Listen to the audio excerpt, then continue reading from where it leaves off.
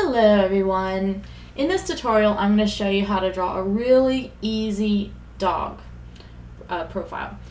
So as you can see, just one circle, really loose and fast, and then the muzzle, and now just a kind of floppy triangle shape, that's the ear, and already you can see this is a dog that we're drawing. Really fast, real easy. And now I'm going in and refining this. That's the brow bone of the dog's face. Now the eye, kind of a classic droopy eye there. And dogs are really good at giving you those big droopy boo-boo eyes. And that's the nose. And give this puppy a smile, and a dimple there in his cheek. That's going to be the tongue and the chin, and that just connects right back in to create the neck, and boom, dog. See how fast and easy that was? Awesome. And I've got his collar and tag. There we go. Okay, time to outline everything with the Sharpie marker. And I'm just going from one point to the next, point and pull, as always. Point, pull. This design I really had fun making. Also, I like it because it's very versatile. I think, you know, when I first drew this, I thought of a Labrador, but it works well just as your general dog or mutt. And also, these shapes are so easy and simple. There's not a whole lot of detail, and yet this character just conveys so much. It's very obvious this is a dog. And you know, if you practice this enough, get some repetition going, you can also, you know, create this look every single time. And as you can see, I made a little mess up there, but that's okay because I'm going to color up that collar a dark color where it's not even going to be obvious. I'm going to put those little dots there on his muzzle. I've never seen whiskers on a dog, but I know they have those little dots. Aha, my kneaded eraser. This thing is awesome, guys.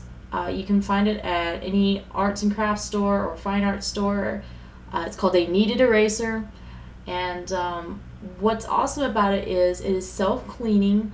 It doesn't leave any dust behind like regular erasers normally do, and it does a pretty good job picking up most of the pencil lead. It is also a good tool for when you're drawing strictly with pencil for shading. You can create values with it. You can lighten very carefully, you know, any areas that you want to lighten if you want to create a sense of like a highlight or a soft light just glowing off of a surface. But anyway, kneaded eraser, love it. It's awesome. I highly recommend you get it yourself as well. Alright, now it's time to start filling in this puppy with some color. I picked a kind of light brown. To be honest, from where I'm looking at this video, the color looks more saturated than the actual marker itself. And because this is, you know, I'm just starting out my new channel, you know, starting with my own equipment. You know, I'm working with someone who's really good at tech, my partner here. Who can help with the saturation levels, and we'll probably get better equipment as this progresses. So, but anyway, you know, it'll still look good. It just looks more saturated than what the marker actually looks like. And of course, when you're drawing with coloring with markers, you want to use the broad side, and you just want to work your way through it carefully and slowly so you don't dry up your marker. Okay. That looks pretty awesome. Next, I'm going to go ahead and color in the tongue, and this is kind of a faded pink color. It's not too bright or gaudy, just right for this particular subject.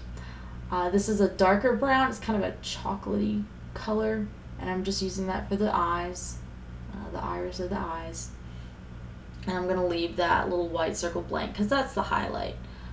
This light blue is just shows the shadow cast by the eyelid onto the eye. And this dark blue is going to be used for the collar. You remember how I was telling you that, oh no, I made a little mistake, and there we go. I covered it up. You can hardly tell it's even there. So it's all good.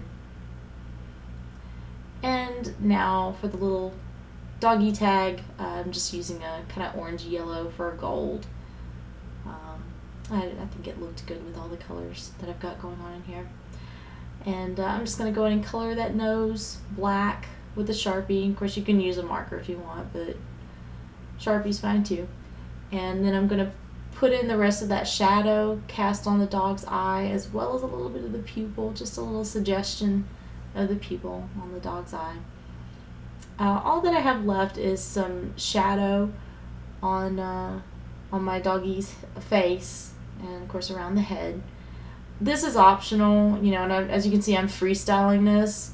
You don't have to do this, but I really like to make my cartoons even have a little bit of dimension, a little bit of form. Like, I really love how that turned out with the chin and the jaw, you know, just a little bit, doesn't take much, and a little bit under the muzzle there.